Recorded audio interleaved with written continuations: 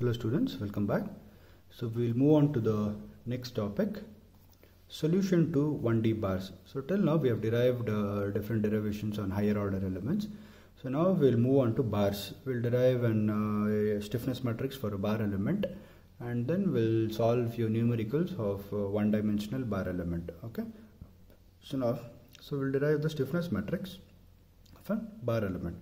Before moving on to deriving the stiffness matrix of a bar element, I think you all know that what is a bar.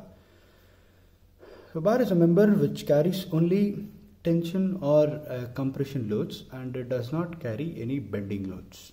Okay, so please make a note of that. Bars doesn't carry any bending loads, it carries only axial tension or axial compression, that's all. Okay, so such members we consider it as a bar.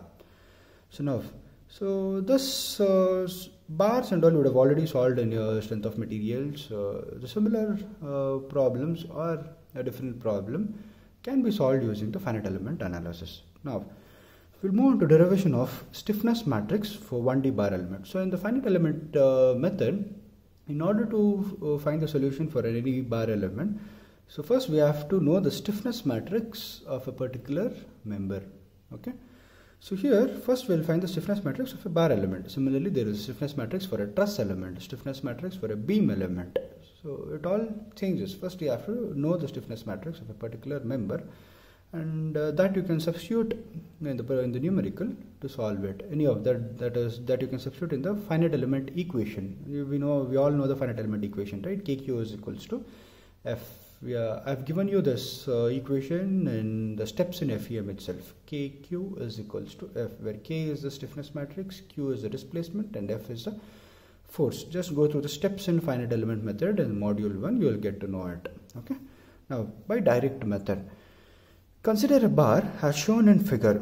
So we will consider a bar as shown in the figure. This can be represented as a linear element as shown in figure 2. So the same thing can be represented as in the finite element model or a linear element, which is shown in the figure 2, just a line diagram. Okay, it has two nodes and as a field variable u. It has two nodes, correct? So at the fixed condition we need one node, so there is one node here, and at the force, where the force is acting, there is one more node, so this is node 1 and this is node 2.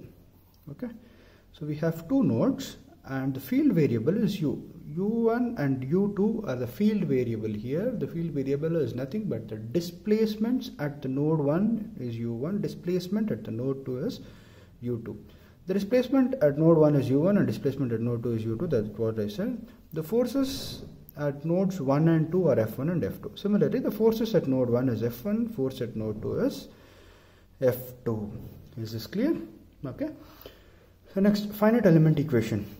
How do you write the finite element equation? I said I've already given you in the steps in FEM in the module 1. So finite element equation can be written as KQ is equals to F. So we use different notation for the displacement. So instead of Q, small q for displacement, I've used U as the notation for displacement. So instead of KQ is equals to F, I will be writing KU is equals to F, where K is the stiffness matrix, U is the displacement, and F is the force. Okay. The equation of forces can be written as, from this the equation of forces can be written as K11 U1 plus K22 U2 is equals to F1. So here, how do you write this? K11 U1 is nothing but the force that is at this point is the stiffness into displacement. Okay. Similarly, stiffness into displacement at the node 2, that is u2 is equals to F1. Similarly, K, this is 2, just a second, this is K12.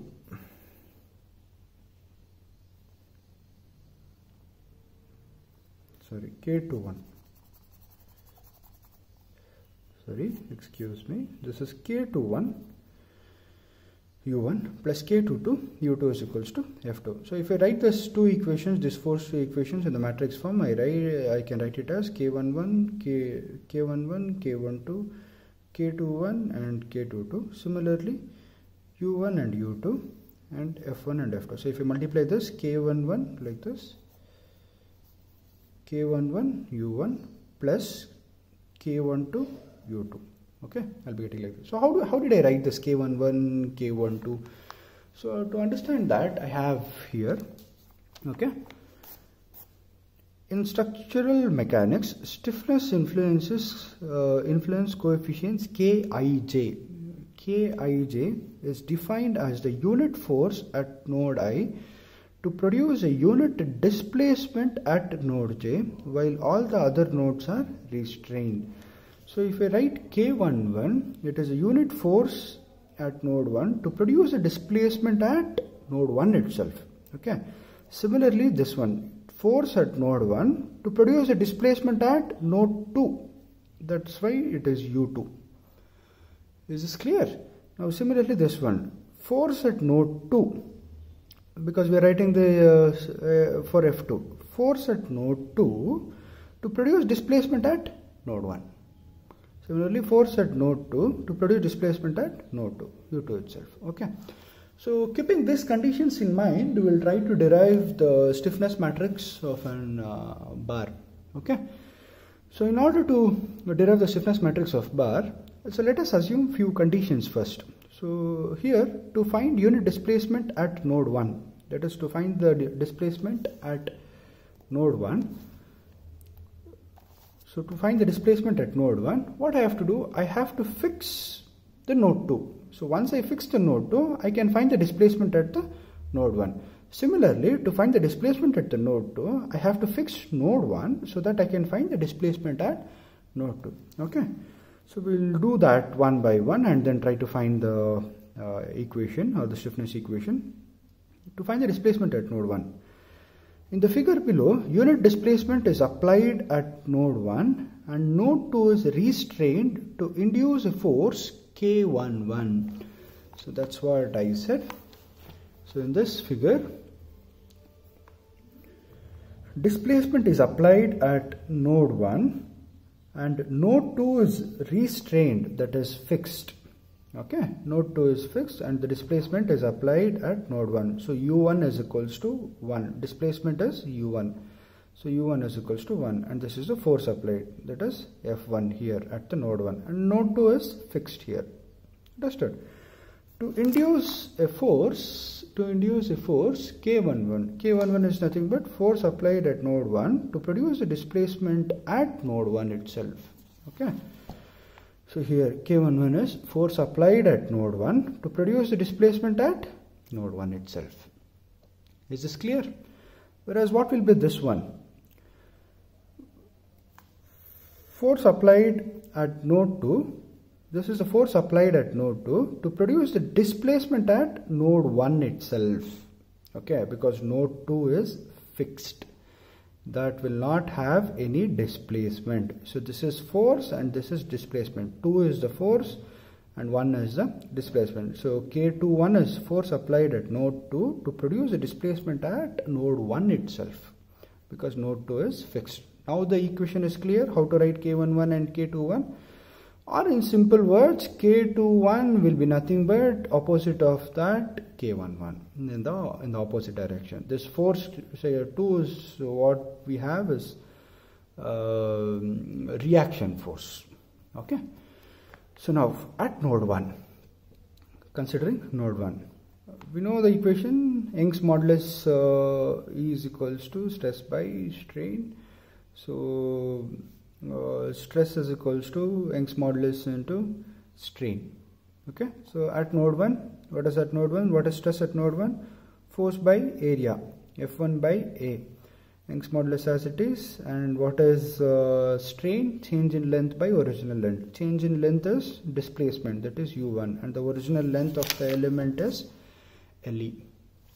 Okay, I haven't written here, it is LE.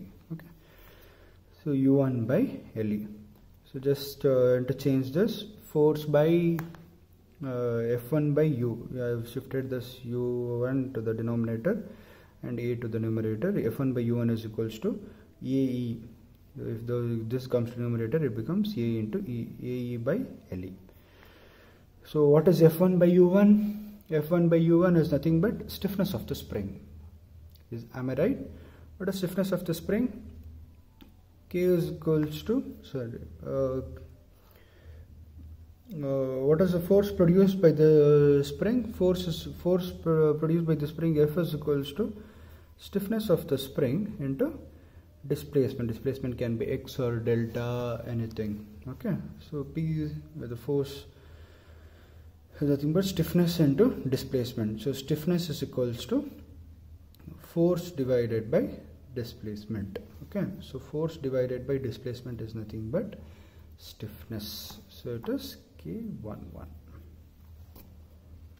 Is this clear? So K11 is equals to AE by LE. Similarly, move on at node 2. Move on at node 2. At node 2, this one. Able to see both the diagrams? Okay. At node 2. At node, what is the stress?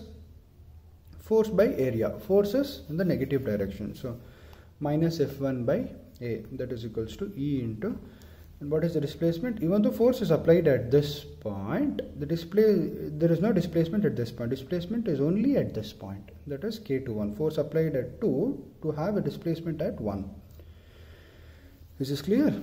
So even at the node 2, the equation becomes E into U1 by LE. Is this clear? Okay. So minus F1 by, just interchange this like the previous thing, minus F1 by U1 is equals to AE, if you interchange this, AE by LE. So K21 is equals to minus AE by LE. K1 is equals to positive AE by LE. K21 is equals to minus AE by LE. Is this clear? Okay. Similarly, we will move on to the next condition. So in the next condition, node 1 will be restrained and displacement is applied at node 2 as shown in the given figure. Okay, or shown in the below figure. So here in the earlier case, what we did, we applied displacement at node 1 and fixed the node 2. So now we will fix the node 1 and apply displacement at node 2. Simple, just interchange. So now 1 is fixed, so U1 is equals to 0. 2 is free, so U2 is equals to 1. That is, displacement will be there at the node 2. Force applied is F2. Similarly, reaction force will be F2 in the opposite direction here. Okay. So this is K12. That is force applied at 1 to produce the displacement at 2. So force applied at this, that is reaction force applied at here to produce a displacement at 2. Force applied at 2 to produce a displacement at 2 itself. Force applied at 2 to produce a displacement at 2 itself. Okay. Now at node 2, stress is equals to Young's modulus into strain. So what is stress at node 2? F2 in the positive x-axis, that is force by area is equals to E into what is strain? U2. There in the earlier case it was U1. So here it is U2 is the displacement, U2 by LE. So F2 by U2 is equals to, just interchange this, AE by LE. K22 is equals to, this is K22, is equals to AE by LE. Is this clear? Similarly at node 1, take node 1, if you consider node 1, what will be stress is equals to force by area. Force is in the negative x-axis, so it is minus F2 by A is equals to E divided by U2 by LE. Even at this point, U1 is equals to 0, the displacement will be only at the node 2, so it is U2 by LE. That is force applied at 1 to produce a displacement at 2. Is this clear? So it is U2 by LE. So minus F2 by U2, just interchange this, minus F2 by U2 is equals to AE, this becomes AE by LE. K12 is equals to minus AE by LE. Okay. So now substitute